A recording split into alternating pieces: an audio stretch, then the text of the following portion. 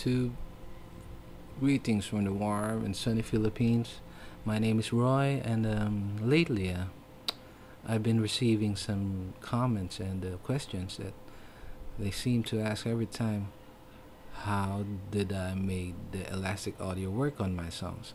So I would like to make a vid that maybe describe a little about the elastic audio. Okay, start off. Um, I use some samples here. Let's take a listen. Never, never let go. We'll fly this was my ending line on the Touch the Wind song. We'll fly away.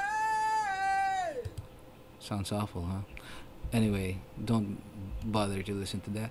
We are studying the elastic audio, okay? If we just right click on the highlighted sample, we can see elastic audio immediately. Or if you cannot see it there, we can go to the audio effects and go down, down, down, and we will see elastic audio. It's over there. Just click it and the window will come up and you will see the analysis, the waves, the bars, and everything.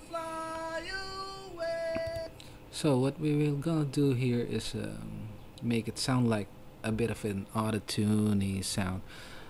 So first things first, we have to know what key are we going to use. If like this song is on C major, so we have to make everything on C. So you can see here it's in default.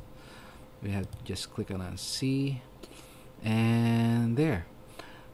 So we have just to click this thing here and try Chinese, okay, and click on tune. You see that it made some point there, it made some a little difference on the waves and the bars. And let's take a listen. Never, never let go. See that?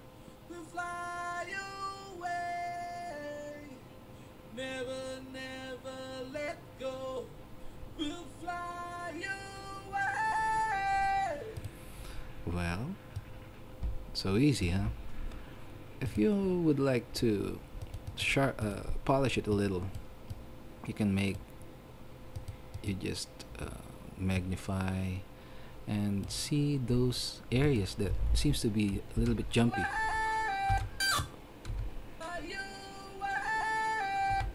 Yeah. And we just use this, what's this, pencil tool. Okay, we just try it for size and just smoothing out those wavy lines and take a listen again. Does it sound better? You just click it on OK. Now